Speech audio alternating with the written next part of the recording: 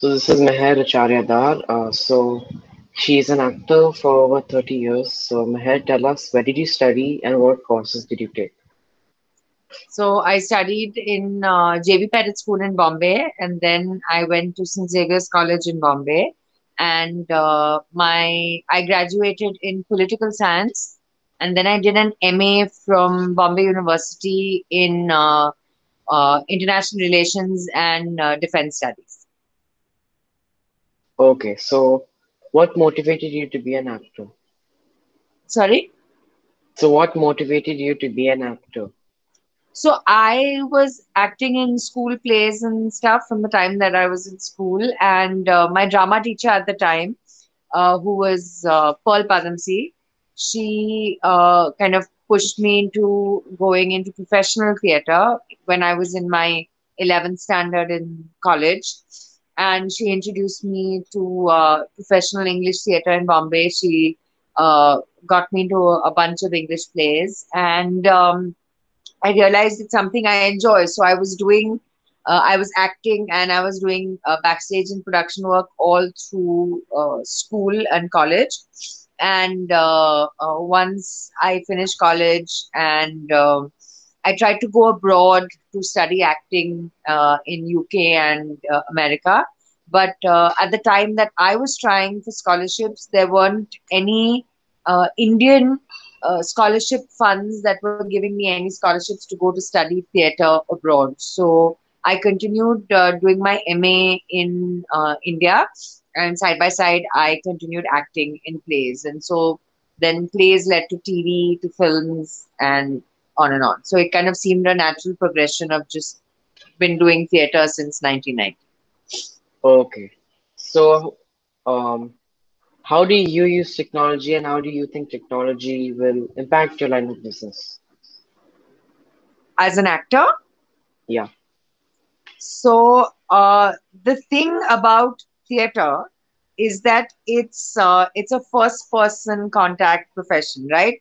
You go to a theater and you watch someone live, as opposed to watching a movie or watching a web show or watching something on YouTube or Instagram or TikTok. That's all technology based.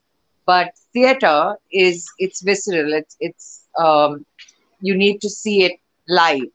So while I do films and I also do stuff for television and digital films and shows, you can't replace the experience of going to a theater with anything online. So Mhm. unfortunately, now during the lockdown, of course, a lot of stage performances and theatrical performances are being shown online, but I don't think you can substitute the experience of going to a live theatrical venue with watching something online. So in that sense, unfortunately, technology. Uh, I mean, while it is helping us broaden the base of theater and taking theater to everyone's phones and computers and TV screens and homes, um, we hope that post the lockdown, more people would be enthused to go to a theater and watch performances live. Mhm. Okay. So, what skills should someone have to succeed in your field? As an actor, what skill? Well, it would be nice, of course. It doesn't matter what medium of actor you are, whether it's for film or television uh, or any of the online platforms or for theater. It's good to have your basis in theater. So it's good to get your foundation as a theater actor. You can start off with helping a theater group in the production or just being part of a theater group, running around getting coffee. If you want to help a director, if you want to start off by working with ongoing productions, that's great. You can There are now a whole bunch of theater schools that have opened up all across India. So the experience now for students is much more diverse as opposed to when I had finished school and college and I didn't have that opportunity to go to theater schools in India. I had to look abroad if I needed any theater training. But that is not the case anymore. There are a whole bunch of theater schools. So you can start off by using theater as your base, as your foundation, and you can, of course, move to TV or digital or films after that. What skills you need is, of course, you need to be very flexible and very um, willing to be a part of a theatrical process and be a part of a theatrical group in many different circumstances, because everywhere we perform all over India and across the world, venues are not the same, facilities, infrastructure is not the same. So you should be willing to adapt, and you should be willing to um, you know just be willing to modify your approach, and be flexible, and be adaptable. You should also have great negotiating skills so that you can get good paychecks, obviously.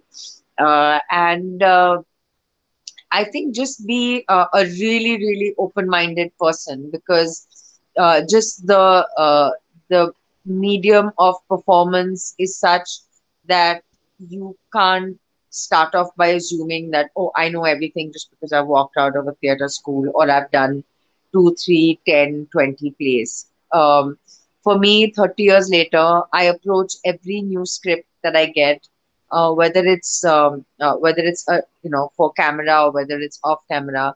I approach it with a lot of trepidation and humility, and I approach every script as if it's my first, and I'm out there to learn and to see what I can gain from the process, from the script, from the director.